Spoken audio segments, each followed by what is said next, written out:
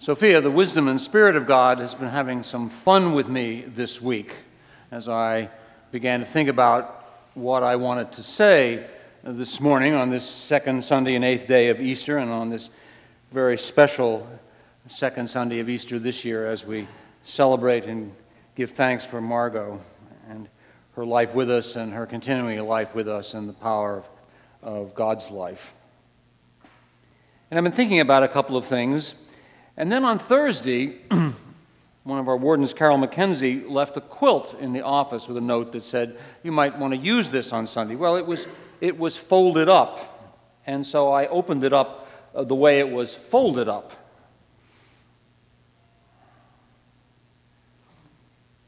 As you can see. And I thought, well, that's nice.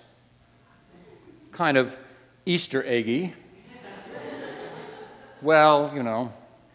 And then as I put it down, I thought, oh, well, dummy, you're looking at the back. And when I dropped it down, I saw, as you will see as you come to receive the Eucharist, and those who are closer can already see, that it is inside the great green diamond, it is all over tigers. And I had to laugh quite lustily, because I knew Sophia was up to those wonderful tricks of hers, bringing it all together. For what I had been pondering about, at least to begin, not particularly having anything to do with the depth of the poem, but a great line from Eliot, with whom we will begin and end today. But these were lines perhaps familiar to some of you from his poem, Gerontion. The word within a word, the word within a word, unable to speak a word, the word within a word, unable to speak a word, swaddled with darkness, swaddled with darkness. In the juvenescence of the year came Christ the tiger. In the juvenescence of the year, in the spring of the year, in the juvenescence of the year, came Christ the tiger. The word within a word, unable to speak a word, swaddled with darkness, in the juvenescence of the year, came Christ the tiger. It's such a powerful image in these great 50 days of Easter.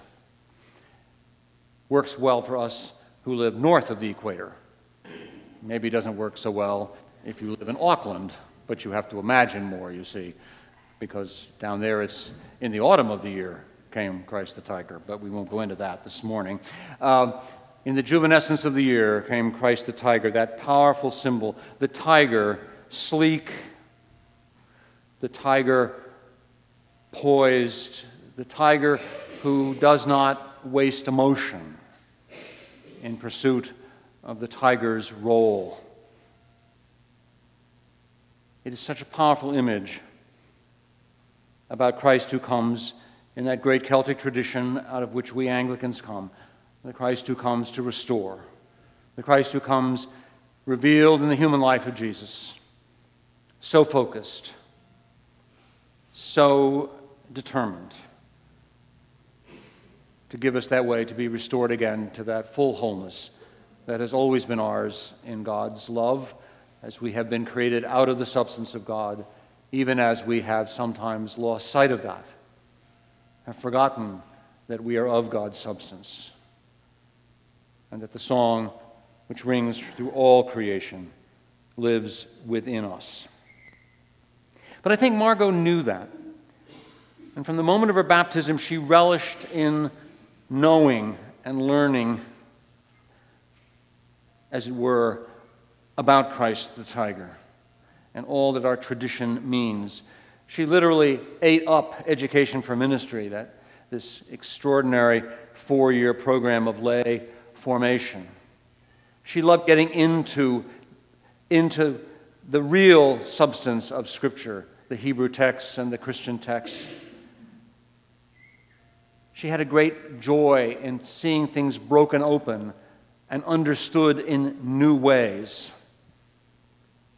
She relished the idea that God is always leading us out into the future,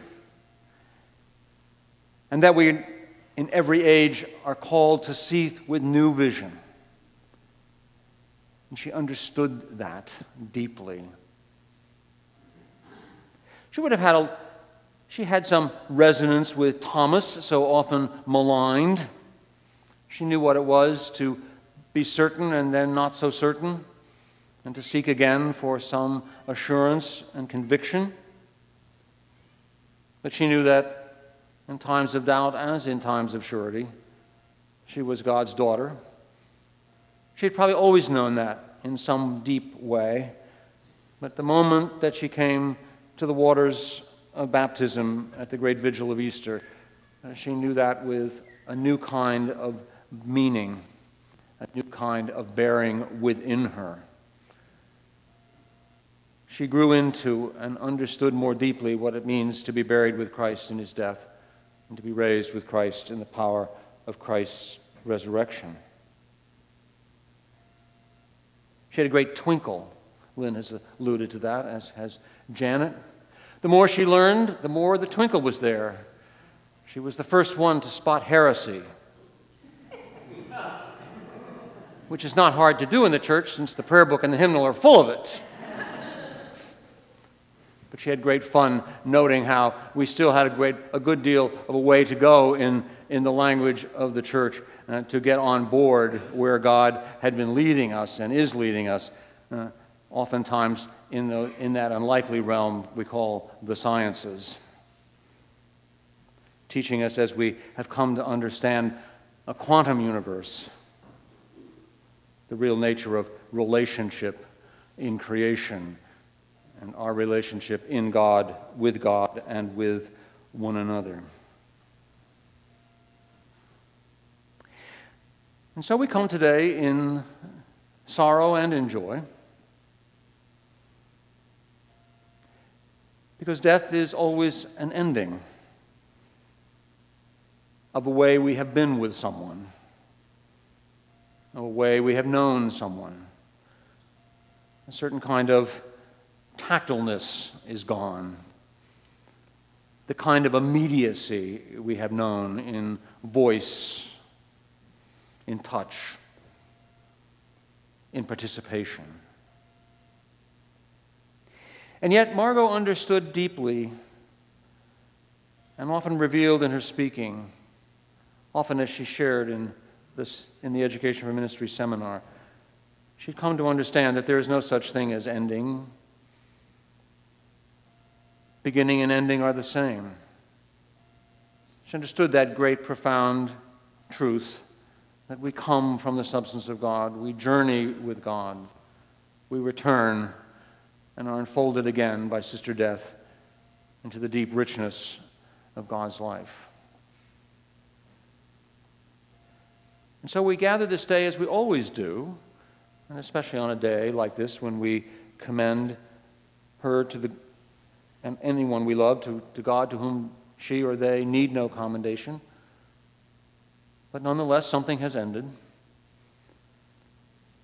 But with faith and trust and hope in God's faithfulness, that God is faithful, that even as we commit her body to the ground, God in God's wisdom has enfolded her in a new way, has brought a due and deeper richness and oneness to her, that she has been enfolded into that great fire, which is the very heart of God's life, that fire symbolized by the great Paschal candle presiding over us all these days of Easter.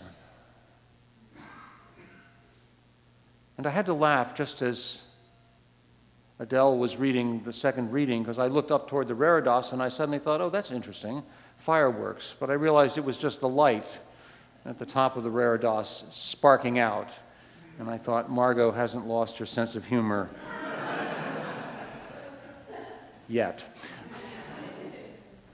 So maybe it all gets summed up again in these words not unfamiliar to many of us from Eliot. Now from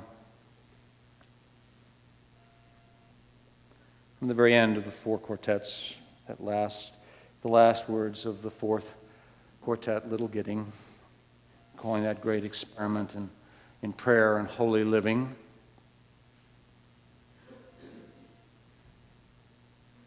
But it says everything about our oneness, from which nothing can separate us.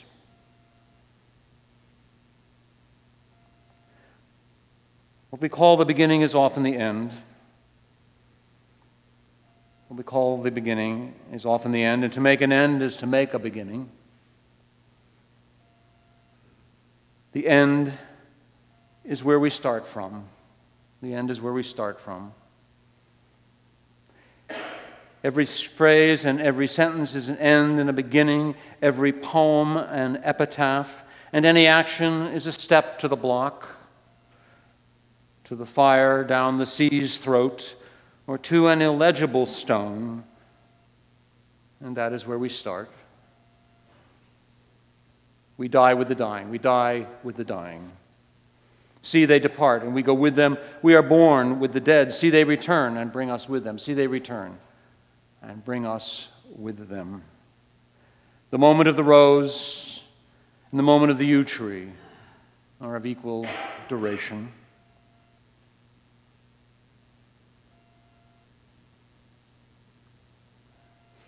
And then T.S. Eliot draws us further and further into the mystery, and finally bringing up again and raising up those great words of the great mystic woman of Norwich, Julian. We shall not cease from exploration, and at the end of all our exploring, and the end of all our exploring will be to arrive where we started. The end of all our exploring will be to arrive where we started and know the place for the first time. Through the unknown remembered gate, when the last of earth left to discover is that which was the beginning. At the source of the longest river, the voice of the hidden waterfall, and the children in the apple tree, not known because not looked for, but heard, half heard in the stillness between the waves of the sea. Quick now, here, now, always, a condition of complete simplicity, costing not less than everything. Quick now, here now, always, a condition of complete simplicity, costing not less than anything. Than everything. And all shall be well. And all manner of things shall be well. And all shall be well. And all manner of things shall be well. When the tongues of flame are enfolded into the crowned knot of fire, and the fire and the rose are one.